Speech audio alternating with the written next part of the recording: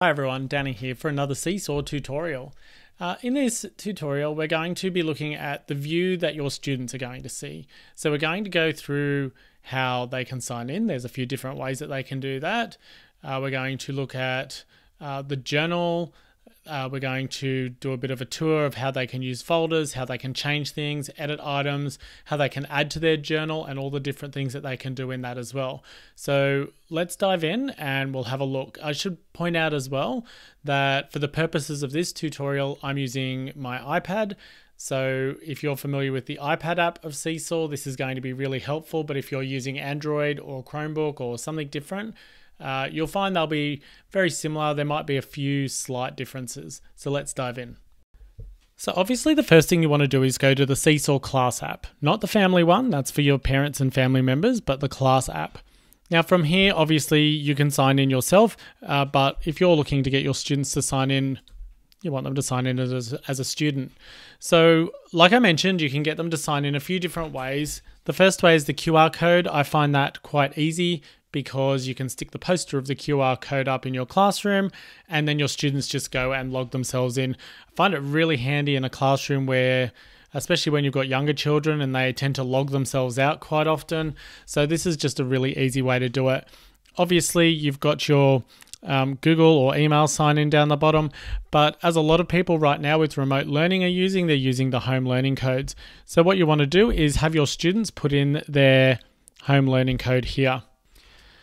So once they're into Seesaw, for the first time they'll be asked if they want to turn their notifications on. I usually tell them not to, but I guess that's a personal preference. And what we see here straight away is our landing page. So our landing page contains our journal, your default on there. It has your profile photo, your name. Pretty much it's where you're going to go to start everything off. From the landing page as well, you've also got your calendar up the top, which you can check if there's any items that you've got due for that day or anything that you've put in that day. But you've also got your activities tab here. So any activities that the teacher has signed will be here. And you've also got the inbox here. So this is where any messages like class announcements or notifications will go through. I've got a piece of work here that I demonstrated in another video, and this is usually what your students will see after they've posted some work. Now, students can go in and actually make comments on their work or even, heart it to like it. That's a really good way for teachers to know that their students are actually going back and looking at feedback as well that maybe you've given on some items. But they've got options as well, which I'll quickly show here. This folder icon allows you to alter what folder your work's been put in. So if, for example, you've been asked to put something in your writing folder, but maybe you've forgotten to do it, but you've already submitted the work, it's really easy to go in here and just select the folder that you want. The beauty here is that you can select multiple folders and you can see that they change here as you select them. So we've got our multiple folders here. You may, though, find that you didn't quite finish your work, or you realize after you posted it that maybe you've done something wrong and you want to fix it. And that's where our ellipse here comes in handy. So when you press that, it brings up a whole other new menu. You have the option to delete it, to edit the people, the folders, and the date as well, to copy it and edit, to share or save, or print it with the QR code. Now, delete and edit are the two ones that you'll find a lot. What is also handy though, if you have got multiple people working on one project in Seesaw, you can actually add them in here. Now, teachers would generally jump in and do that, but in this case here, we can see, maybe this work was completed by Ralph and Nelson here, so we want to add them in. That way their parents can see the work that's been done together, and you can see that both their profile photos will show up here. If we want to edit the item, so maybe we've put something in the wrong order, all you have to do is press edit. It quickly prepares it and then it reopens it for you so that you can go back in and change what you need to change. So once you've done that, you can press the tick to go back. Now, I'm just going to show you how you can add different items to your Seesaw journal. And this is where all the fun stuff happens. So this is your favorite button, your add button. Obviously, if your teacher has set you up an activity, it will all be in here, and this is where you would start your work. But if it's something else that hasn't been given an activity, this is where you would start your work. So we just want to press add, and then we've got choices. We can take a photo, we can add a drawing, we can add a video, we can add a link, a text note, or we can upload a file either from our device or from the cloud. But the ones that you will probably use these three. You'll probably use these more than anything. Now, photo is pretty self-explanatory. You open it up and you take a photo. All right. You can change the view by pressing the camera here, and then you can see me just there. Let's take a photo. Okay. From here, we're really lucky we can go through and we can actually edit it. We can draw all around it. We can change the size of it, which I find is handy, and you can see here it's come up unlock to move, so that must mean we need to unlock it. So to do that, we press the ellipse down here and we press unlock, and then you'll see the little white circles that actually appear there, so we can resize things. So we can put that up there. There might be a bunch of reasons that you might want to do that, but it's an option that's there for you. You can add any text note here you want. And once you've added the text note, you can actually change the style by pressing on it and then pressing the ellipse. So you can change the font, you can change how it looks, you might want to change the color, which you can do over here. All right, so there's lots of things you can play with there. Additionally, you can actually change the angle of your text, or you can just move it into a different place like that. And same with your picture, you can just move it around like that. So I'm just going to press the check for that one.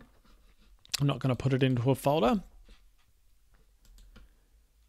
So with the video, it is pretty self-explanatory as well. You can go in and you can press record and you can add a video. So there's nothing happening here, but I will save those few seconds that I did.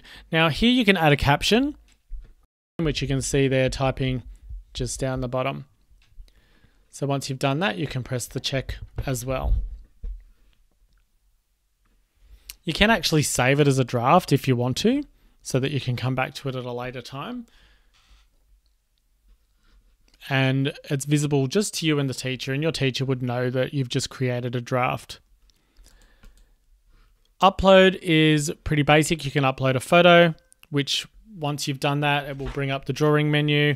You can add things from iCloud or Dropbox or from Google Drive. If we wanted to add a photo like I've got here, I might just quickly add this one. And the same thing, I get the text, the microphone, the camera, I get all my drawing options as well, which I can play around with. If I want to add multiple, where it's got the one here, I can tap that. I can add another page, and I can add another photo if I like, so by uploading there. So I'll just save that.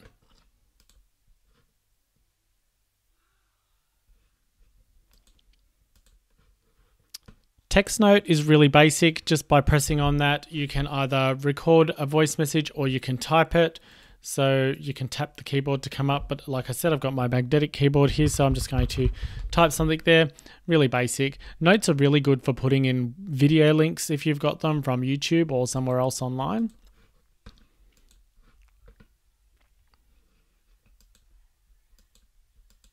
And I have been saving the drawing one for last because I find that that's the one that you can do the most with. You pretty much end up on that page through photo or upload or through the drawings anyway. So I just press on that, and from here you can do anything you want. So you can use the different pencils, you can change the color along the side here, you can draw yourself multiple colored pictures. I'm not a very good artist, and that's pretty much all I know how to draw is an elephant. But obviously you can add your text. So you can label anything that you draw. And you can change the style like I've already showed you. I do like the comic one, so I might select that one. And let's make it purple. Why not? Now, if I don't want to move that, I can actually lock it in place. I can add some recorded audio, I can add another photo. So let's do that. Let's upload a photo. Let's find this is a fun cat Facebook challenge that I did not long ago. Since we're playing with animals, let's just keep it consistent. Now you'll notice here that the cat is actually going over the text of the elephant there. If I don't want that to happen, I can actually press the ellipse under the thing that I want to change the order of. I'm actually going to change the order, so I can change that and move it to the back. So now you can see it's actually behind that label there. So that's a really handy little hint for you. If you don't like it, you can delete it. If you want to copy it, you can just press duplicate, and there you go. You've got two of them. Here is where you will find your shapes and your backgrounds. So there is a lot of backgrounds to choose here. I quite like that one. There is a lot of shapes as well that you can choose here. So one thing, I don't know if a lot of teachers actually realize that you've got your MAB frames in here as well. So you've got your hundreds, your tens, and your ones. So you can use this for lots of maths activities, which is really cool if they're trying to explain a concept. All right, so we've got the different tools. Kids seem to love that one, which is really good. And obviously you've got your eraser. Anything that you want to add, you just, again, up here and press add page. Now, you can record while you're creating by pressing on the microphone here, and it will actually save a recording of what you're doing and what you're talking, and it will do that for up to 5 minutes. So if you've got a concept that you might want your students to be able to explain, this is really perfect for them. So they can go ahead and draw and type and add photos, and it will record all of that for you. And once you're done, you just press that done there, and there you go, you've got a video. Here is your caption button, so you can add a caption or a voice caption if you need to. So we're not going to do that. So once you've done that, you just press save. Again, you can put it into a folder if you like. So that's really the basic stuff to do with Seesaw. If you're a student, this is what you're going to be using. Once all your folders are set up properly, you usually will see them here along the side, or you can just press on the icon here and you can see any folder that you've got an item in there. And, you know, teachers will set up folders for what they want. At my school in particular, we have folders for reading, writing, maths, for inquiry-based subjects, and our specialists have their own folders as well. So they're usually in there as an additional teacher. My best advice though is if you're using Seesaw with your students for the first time, go and give them 10 minutes with no instructions to go and figure things out for themselves. I call that digital sandbox time. It's that time where they can play. I give them a rule, 10 minutes, and you're not allowed to ask any help because you want them to be able to play and work things out on their own. And they're really quite capable to do that. And chances are you're going to have students that have figured one thing out that another hasn't. And then you create all these expert groups, which really helps down the track when you're really delving into how you're using Seesaw in your class. So I hope this has been really useful for you. If you've got any questions, you can leave a comment and I will try to get back to you. But yeah, happy seesawing, everyone.